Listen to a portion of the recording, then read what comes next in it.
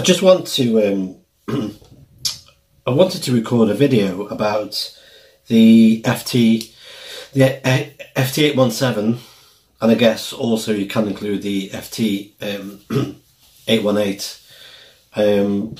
Well, the question is, if you're going to buy a radio for the first time, let's say you've just got your foundation license, or you're just returning back to the hobby, and you want to spend some money on your first radio, do you go for the FT-817 or the FT-818? And it's a decision that once you make it, then you that's it. In many ways, you're stuck with that decision for quite a while until you can afford another radio or an upgrade or change your radio about. So it's, of course, it's not a decision to be taken lightly. For me, my first radio was the FT-817, and the reason for that decision is, and it's something that you need to consider yourself, is that I didn't know what band I wanted to work on. I didn't know whether I was going to be HF, VHF, UHF. So I wanted a radio that gave me the ability to choose amongst all of the HF and UHF and VHF bands. So from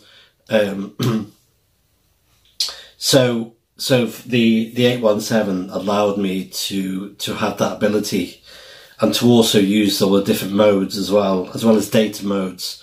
So it's a versatile radio, fantastic for giving you the experience of working across all of the bands, except for 4 meters, but all the main bands and modes that you could wish to experience, especially as a newcomer to the hobby. So the radio is a fantastic versatile radio for that. The price of the 817, when I first bought the radio about 2 years ago, it was quite expensive at that point for a black box with all this magic inside it. The price has gone up since as well. So you know, I think it's about £600 in the UK. It might be less, I'm not sure, or it might be a bit more. I can't, I've not checked for quite a while actually. So it's a lot of money. There are a number of alternate competitive brands out there. Chinese radios, Zigu, X108, I think it's the, is it 505? Well, I can't remember. But I may put this into the on screen in a bit. You can get an older radio, reconditioned second-hand radio, the ICOM 706 Mark II. There's a number of radios that can compete with the 817. Well, for brand new radio, we're probably talking about £600.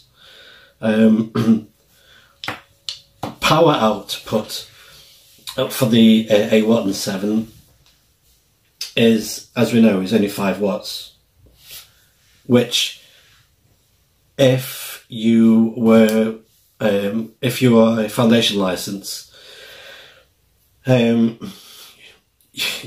only got 10 watts to play with anyway. So buying a radio that gives you 100 watts, it does give you the ability to, as you progress through your license like I did, is to actually have a radio with more power and then to use that power. So if you buy the 817, it provides enough power for your license anyway.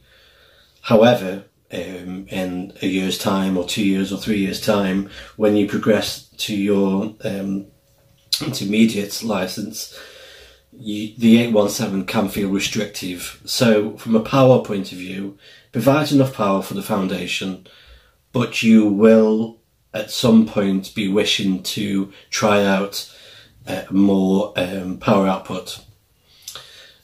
So when you're buying your first radio, you need to think about, what will I be wanting to do with the radio in a year's time, in 2 years' time?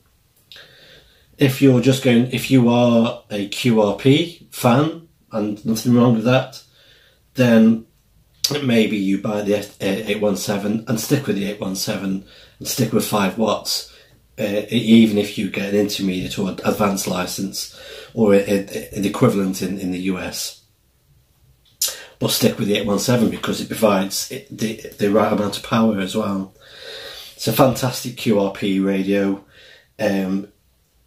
As we've seen on quite a few of my videos, I've used the 817 on HF, I've used it on VHF, I've used it when I'm overnight camping, climbing up on the hillsides, when I'm playing radio very lightweight. The 817 fits nicely into the sling pack. With my 817, I have the Wind Camp